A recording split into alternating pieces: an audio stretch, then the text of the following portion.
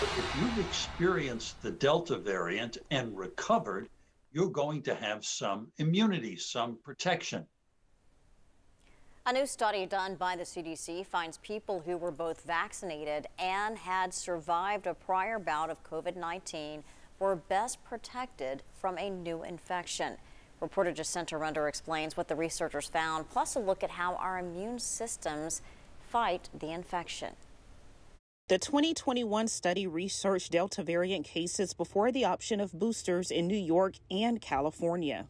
Scientists found people who were vaccinated but who were previously infected by COVID recorded a lower case rate than people who had the vaccine but had no prior infection. The Center for Disease Control says they want more research into how natural immunity works in fighting the Delta variant, but the CDC says the study does show symptomatic infections build some immunity. So the immune system is like an army that's all ready, but it's not trained.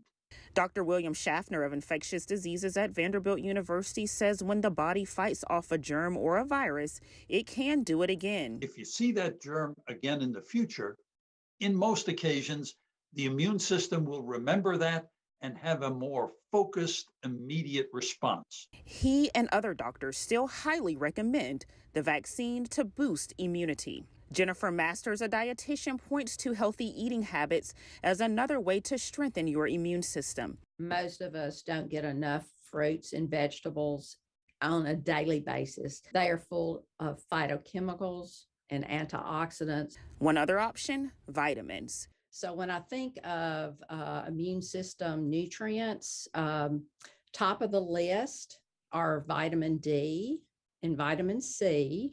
In Knoxville, I'm Jacinta Render. Again, that study focused on Delta before the Omicron variant. Researchers continue to say vaccination remains the safest strategy to fight infectious diseases.